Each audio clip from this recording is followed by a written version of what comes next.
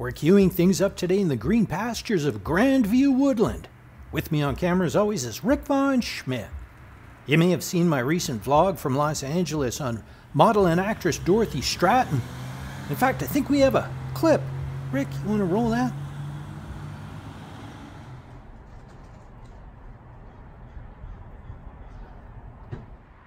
No, I said if we flew to Los Angeles, I might buy you a sandwich on the plane. Yeah, we're back here, ladies and gentlemen. I thought I'd follow up that Los Angeles vlog with a two-parter here in Dorothy's hometown, Vancouver. Dorothy Stratten skyrocketed to fame in 1979 as a model and quickly became an A-list actor. She started in television with appearances in hits like Fantasy Island. And here she is on my favorite show, Buck Rogers in the 25th Century. Tragically, Dorothy passed away a year later in 1980 at the age of 20. This is the famous Dairy Queen on Hastings Street that Dorothy talked about when she was on The Tonight Show with Johnny Carson. Johnny asked her, "What's this business of you working in an ice cream stand?" Dorothy replied that she worked at the Dairy Queen for 4 years part-time while she was going to high school. And this is it. Sadly, it has just recently closed and the property will be redeveloped. In this part 1 vlog, I'm going to explore the Dairy Queen as well as a few other places relevant to Dorothy's story. And another first here on the JCVC channel, we'll solve a 40-year-old mystery. I've discovered a few details that will shed new light on her history in Vancouver. According to the worldwide internets, Dorothy was born February 28, 1960 at the Grace Hospital.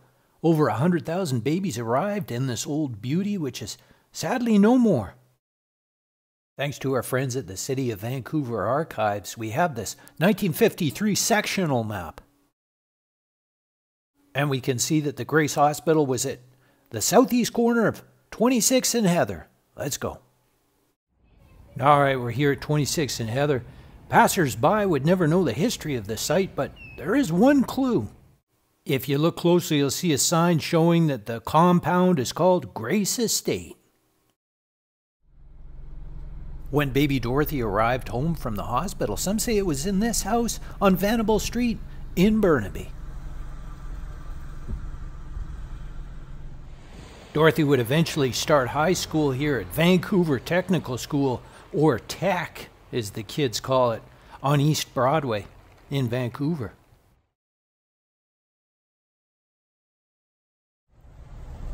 And while she was attending Tech, Dorothy and her family lived in this house here on William Street.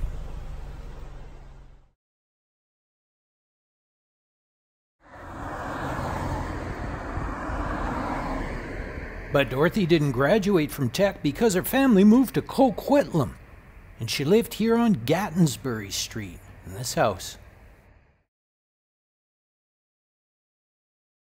While in Coquitlam, Dorothy attended and graduated from Centennial High School, which was just recently demolished and replaced with this new school here. The demise of the old school is so fresh that it still exists on Google Maps. Here's a screenshot.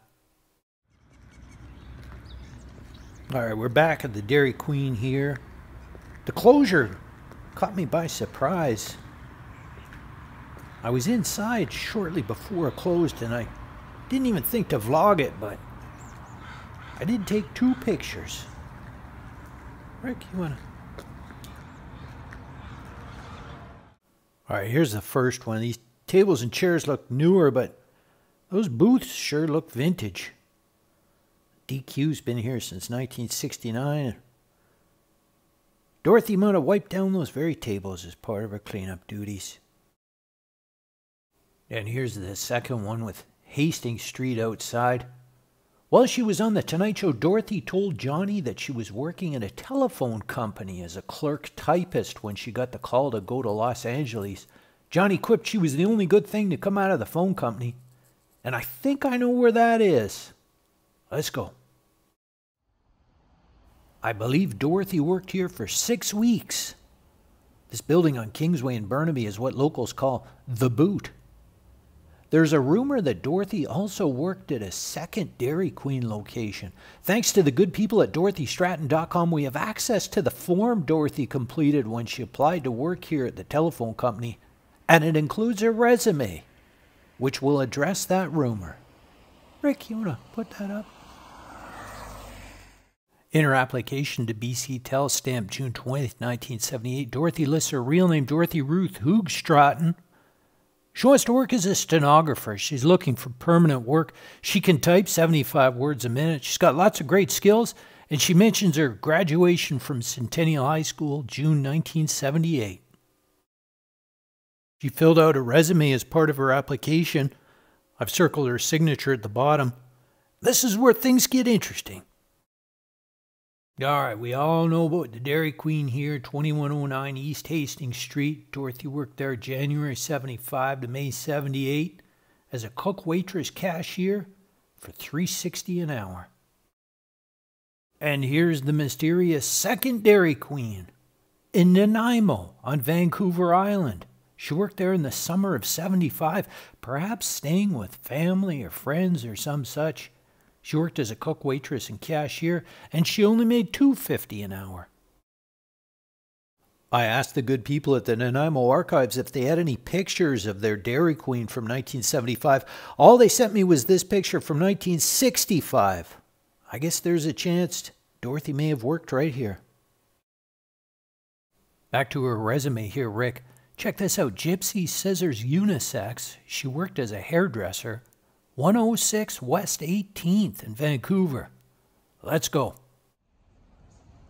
All right, we got a 108 here on 18th, Rick, but no 106. Just a bunch of houses here. It doesn't look like a place for a hairdresser. Something's off. Let's check that resume again. All right, lower left-hand corner of the red box there, the telephone number. I grew up in North Vancouver, and I recognize those digits as a North Van number. Is it possible Dorothy might have made a mistake in her application here? All right, this is a 1,000,000-to-1 shot, but let's see if the good people at the North Vancouver archives here can help us out. All right, Rick. See if we can find a book, 1978, listings of businesses or addresses or some such here. Quite a few bucks. Right there. And there it is, Rick. Incredible. Gypsy Scissors, 106 West 18th. Let's go see if the building still stands. Incredible. The building is still there, Rick. Let's get a picture from across the street. Dorothy Stratten worked right here in 1978. She washed and dried hair, answered the telephone, and booked appointments. She made $4 an hour. This is a mystery that's been around for more than 40 years, and we solved it right here. You heard it here first.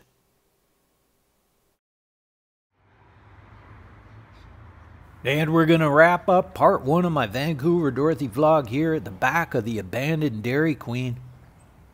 This is where Dorothy would have taken out the evening's trash and perhaps dreaming of better days ahead.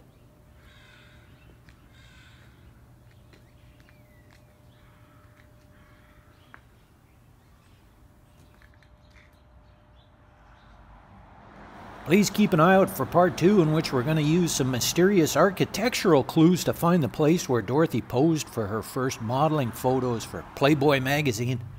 And we'll document the demise of this historic 50-year-old Dairy Queen. I hope you enjoyed this little taste of old Vancouver as she once was. Special thanks to my friends at the North Vancouver Museum and Archives. And thanks to Bev Sugarman for makeup and Jewel Hailmare for wardrobe. On behalf of Rick and myself, thanks for watching. And until next time, that's a good bee.